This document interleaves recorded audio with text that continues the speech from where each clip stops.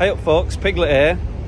We're down at Heritage Boiler Steam Services and we've come to have a look at 80135's boiler, which, as you might have seen in social media pages, is now over here in Liverpool. We're on Merseyside, so we'll come to have a look and see what's happening and have a look at the boiler. Work's yet to start, but it's about to, so it's going to be good to have a look around it. We're down talking to the lads, putting the plan in place for this overhaul, but it's go. 80135 is being restored. So here we are inside the workshop. There's MPD manager Nick. Hello. A bit taller than me, only by a few feet. That's why I carry you. Yeah. So as you can see, we've got the boiler here and what remains of it inside the workshop. So as you can probably see, if you were to put water in it now, it'd leak a bit because like the entire firebox is missing. But it's going to be a big job, but a really exciting one. So in this area here, we've got to make a brand new copper firebox from scratch using the drawings. So there's a lot of marking out, there's a lot of drilling, a lot of reaming, tapping, all kinds of stuff that's going to go on in it to make the copper box. And once the copper box is in, there's also the steel outer wrapper to put in as well on the side sheets. You can see up there, there's the foundation ring up there, and that's the down the barrel. You can actually see down the barrel outside. Woo! And there's all your longitudinal stairs down into the boiler there. So it's a big job this. So we're just there today planning, making sure that all the drawings are replaced, that we know what's going to be happening, the programmer works.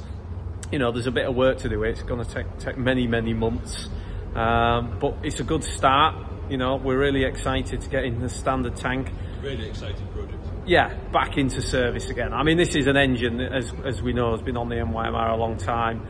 You know, it's a well-loved locomotive from us engineers to passengers. And we remember it when as kids. Yeah, that's it. Yeah, and it is the only standard tank that runs around in green, so it's pretty unique in that respect.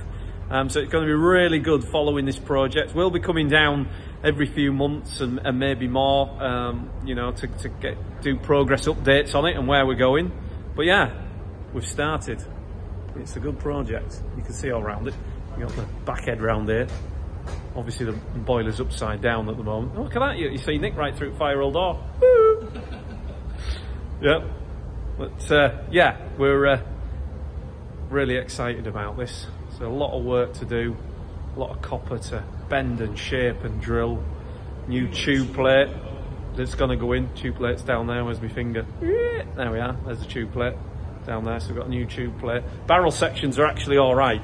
So we're quite pleased with them. They'll go again, and the main crown here and the outer crown dibble, that's all good to go as well. But there'll be a new, an entire new firebox, brand new. So really exciting times.